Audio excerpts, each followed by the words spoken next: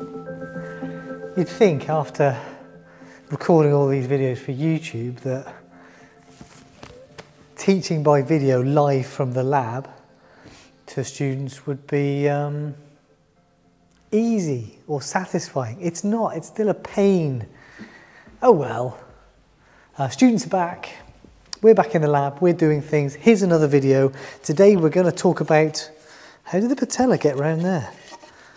We're going to talk about synovial joints. These are the joints in the body that give a wide range of movement. And I'm going to talk about the general structure and parts of a synovial joint. I'm not going to talk about the various different shapes and classifications and that sort of thing. This is very much how you make a synovial joint. I probably will talk far too much about articular cartilage because I used to be an articular cartilage biologist before this job. In fact, during part of this job as well. And we'll talk a little bit about osteoarthritis because that is the main disease of the synovial joint.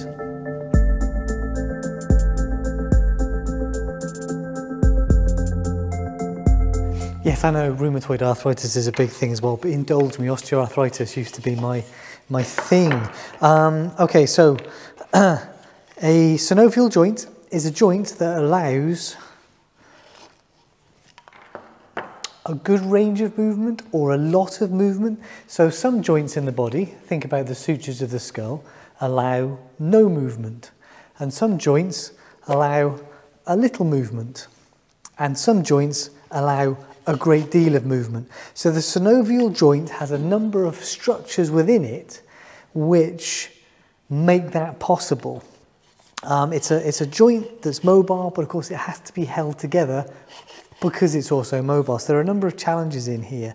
And essentially, we have the ends of bones. Here we're looking at the knee. So we have the femur and the tibia. And the bones themselves tend to be shaped in such a way so that they articulate in such a way so that the knee, for example, is a hinge joint. It does rotate a little bit, but generally it doesn't rotate. It doesn't make any other significant movements. It's a hinge joint. Now the bone is covered by articular cartilage. The whole joint is surrounded by synovial capsule. We've got some cling film for this. And that creates a potential space, and inside that potential space we have synovial fluid. And all of those things combined give us a low friction joint, which in some cases is very good at withstanding compressive loads. That's it in a nutshell. Did I do a nutshell for once? That's unusual. Okay, so if we look at the knee joint and forget the patella, now what we can see here really is probably the bone, and the cartilage has been stripped away. Certainly that's what we see when we look at a skeleton, because the bone survives and the cartilage doesn't. So this looks nice and shiny, but articular cartilage then it's like hyaline cartilage. Blue tape, this is going to be articular cartilage. The articular cartilage then covers the articulating surfaces of the bone. Wish I'd chosen better tape now. You know, maybe actually once I should actually rehearse something that I do instead of making it up on the fly, but who's got time for that? Okay, so I'm just going to do one surface.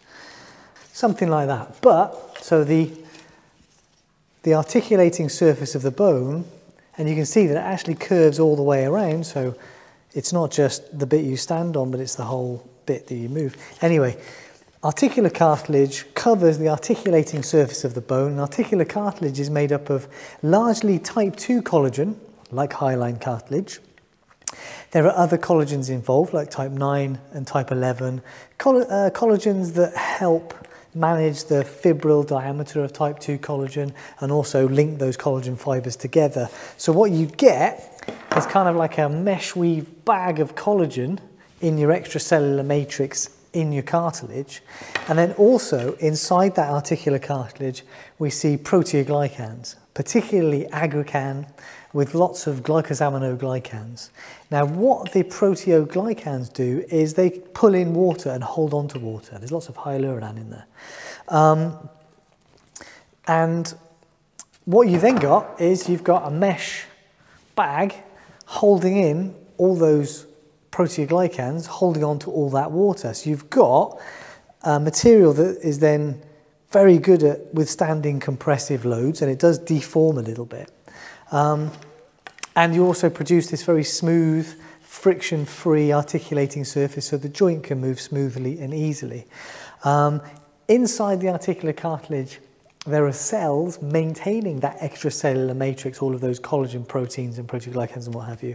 And those cells are chondrocytes. And there aren't very many chondrocytes. They're spaced out inside the extracellular matrix. They sense their surroundings and they react to changes in their surroundings. So, for example, the chondrocytes will manage the extracellular matrix. They'll make the collagen, they'll make the proteoglycans and what have you to make sure that the articular cartilage is healthy. And there's a balance between the rate at which the articular cartilage breaks down and the rate at which it is repaired. And normally that's kept in balance and you have good, nice, thick, healthy articular cartilage.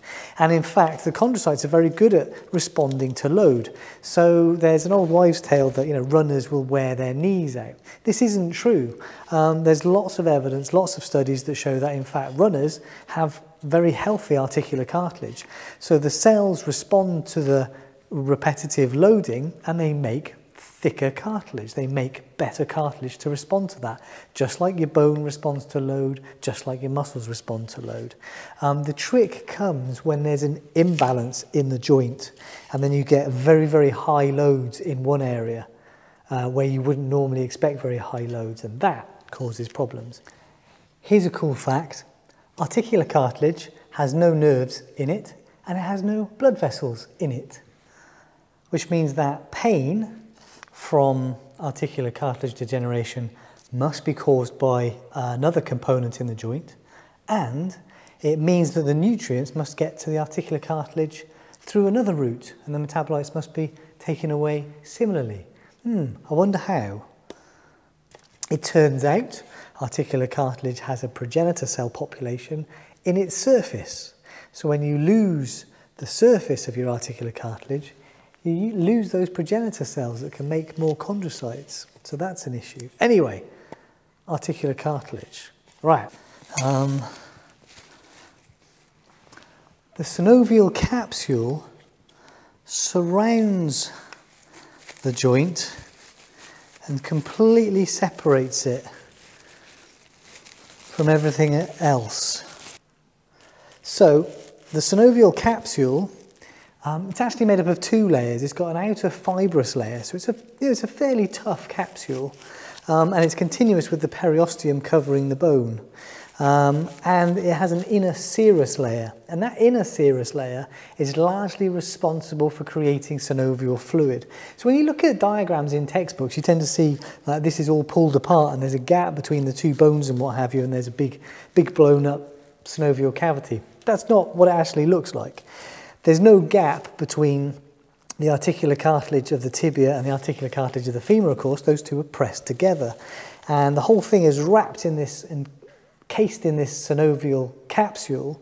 So then the potential space that's inside there is filled with synovial fluid. So the space in the joint, it's more of a potential space than a real space. And there's only a little bit of synovial fluid in there. And this is input. So the synovial fluid is a lubricant, and you need the synovial capsule then to keep all that in place. Otherwise, your synovial fluid is just going to leak out and it's not going to work. Do you see? But maybe it's the synovial capsule and the nerves there that cause some pain. Anyway, but the synovial capsule is sometimes thickened in places, forming ligaments, helping to hold the joint together and keeping it stable in whichever way it needs to be stable. And in some places it's thinner. So synovial fluid then, so inside here, if you were to pierce through the synovial capsule, synovial fluid would leak out and it would be very, very oily. Like it's a very good lubricant. It's very, very slippery. And I know this because I've done this a lot. I've taken bovine joints apart to get the cartilage and culture the cells and do various research. And I've got a very nasty scar on that finger where I slipped when I was dissecting, because the synovial fluid, once you've pierced the synovial capsule, it makes everything really, really slippery. It's a lubricant, it's viscous, it's got hyaluronan in it and lubricin. It's the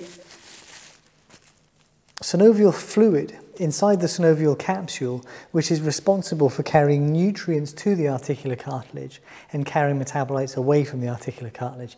The other thing to remember here is that the chondrocytes of the articular cartilage, they're not very active, they're not very busy, so they don't have a great metabolic requirement. But that's the synovial fluid. Apparently, synovial fluid is also a non-Newtonian fluid. You know, like custard, right? The rate at which you load it affects its mechanical properties. If you load custard slowly, it's fluidy.